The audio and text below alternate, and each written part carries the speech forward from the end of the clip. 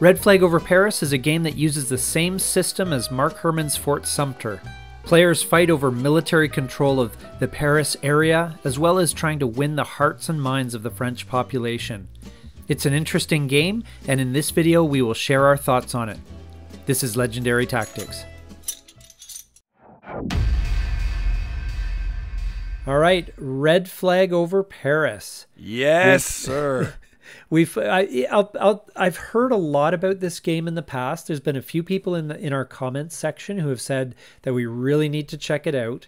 Mm-hmm. I was really happy to see it hit Rally the Troops too. That was neat that they put it up in there now. So that's great. Yeah, and especially, and I'll touch on this, I found the rules a little bit counterintuitive. So having the rules enforcement in learning the game was so helpful. But yes, that's always a nice bonus with a well put together digital version. Yes, absolutely. So what did you like about this game, Cax?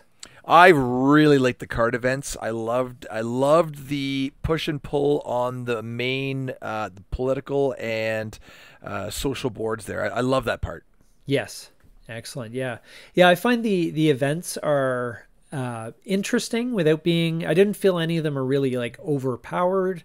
Obviously some are stronger than others, but depending on the situation. Mm-hmm. And I found actually very little in all the games we've played that it doesn't usually come to you triggering one of your events that I've played or vice versa. Mm-hmm. So I find that sometimes in Twilight Struggle, because it's got a bit of a Twilight Struggle vibe to it for me, in some ways. And with the opponent event triggering that, it's a lot harder to mitigate opponent events.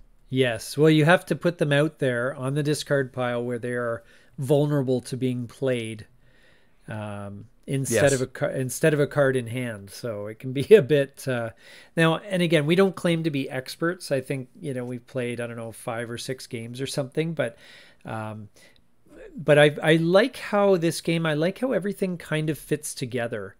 Having played Fort Sumter, I have the digital version of that.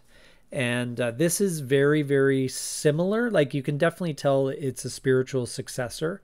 Yes. But it is totally its own thing. And there's a lot more going on in this one, for sure. I do like that. Actually, I appreciate that too. The layers that you just talked about too, having those different layers of, and there is a ton of tactical decision making that happens in this game. Yeah. That said, I didn't feel like there was a lot of analysis paralysis, though. Like you weren't overwhelmed by choices. No, the board actually is pretty simple, I would say, overall. And the choices are apparently you have enough options, but not overwhelming options, I'd say. Yes. Yeah. And it gives you, a range of choices that make sense. You can evaluate things fairly easily.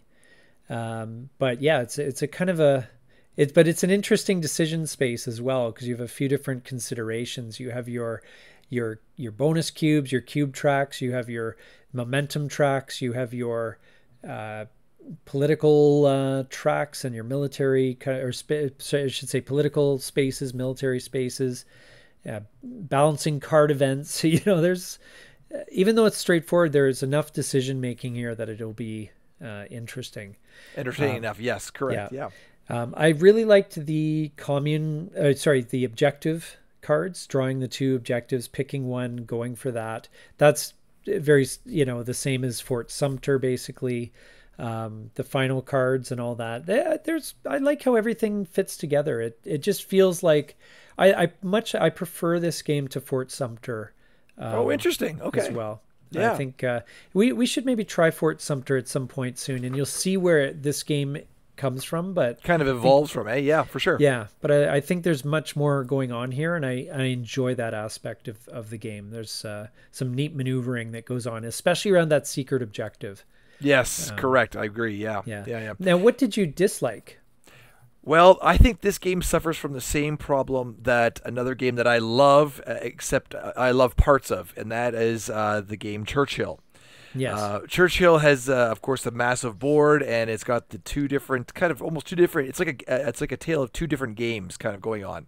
Yeah. And I find in this game, Red Flag over Paris, I love the card-driven part. I love the battling for the fighting for the different area controls on the board. And then I kind of have a yawn moment whenever it comes to scoring, and the scoring was kind of a bit of a baffle to me.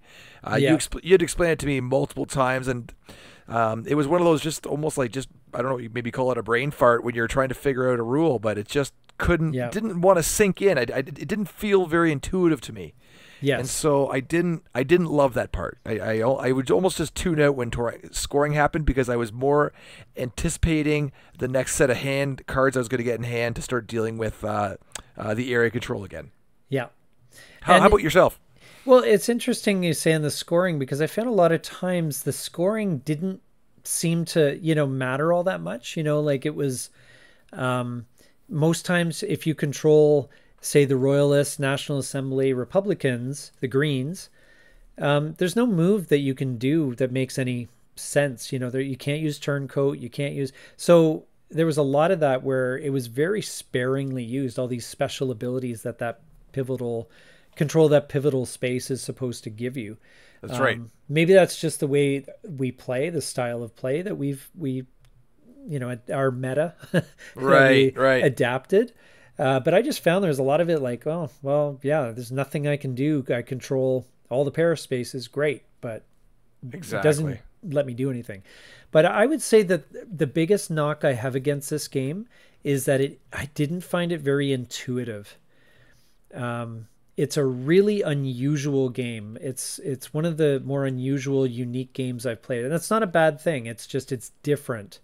Mm-hmm. And reading the rules, I was, and even being familiar with Fort Sumter, I was just, wow, this is really not intuitive. The scoring feels kind of weird. It did feel weird to me. Yes. Yeah. And you're moving around, you're trying to score the points and in various ways and so forth. And there's a lot about it that, flows just fine, but there's a certain unintuitiveness to it that is really, I would say challenging. It is. Yeah. It just felt more challenging to learn than I think it needed to be. Exactly. I couldn't agree more. I think they could have simplified the scoring and kept still the essence of the game that really makes it compelling. Yeah, possibly. Yeah. But it does feel it's a bit unintuitive. And to be honest, we played it on Rally the Troops here, which has been great. I don't feel a pressing need to rush out and buy this game, although I enjoyed it. I think Rally the Troops has given just the right itch for me as well. Scratch the right itch for that. Yeah, so. Like I'm glad we've played the games we've played. Would I want to own it? Would I bring it to gaming night? I don't know. I think it'd be tough to teach. I think it'd be a bit tough to teach. The card driven part, not a problem. The area control part, not a problem. As soon as you come into the scoring, I think you're going to have to be cracking the rule book out for that, and really getting people's heads around how they score and how they actually win the game. Yeah, yeah, and but other than that, I mean, as far as that could be that's right. I was just going to say as well. That could just be a reflection of us still getting our heads around what this game offers and what it is too, as well. So that could be a reflection of our newer status to the game. Oh yeah, absolutely. It could absolutely be just us. That's totally. But as a relatively quick playing game, I think it teaches some interesting history. I think there's some good stuff here for sure. And, absolutely. And in fact, just before we came on today, I asked you to fire a game up. So I did. Yeah. We had just finished our last one, so I really do like this game. Yeah. I think it's a fun game. As I said, is it the first game I would bring to gaming night? Is it one that I'd show our colleague Flash? Probably not. But do I like it? Yeah, I think it's a good game, and I like it much more than Fort Sumter.